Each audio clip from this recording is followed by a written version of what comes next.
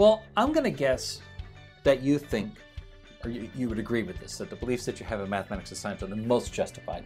After all, the scientist is kind of the gold standard. If a scientist says that somebody else is mistaken, right, we're all like, oh yeah, of course then, the scientist says so, right? Scientists have disagreed with theologians, historians, artists, right? There's a whole long list. And when, people disagree with the scientist, it's like, well, you got at best a tough case to, because we have this experiment here that can show you that you're mistaken. Okay. Same thing with the mathematician, right? We give a lot of credibility to the mathematician.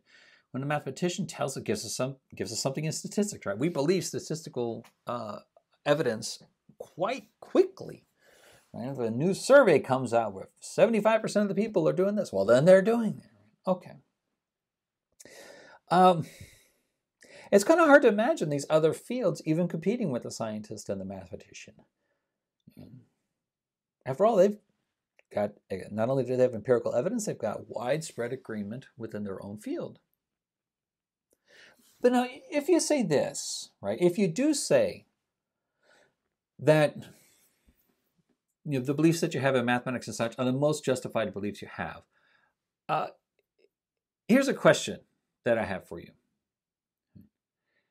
Is the question that I just asked, are the beliefs that you have in mathematics and science the only or the best justified beliefs you have?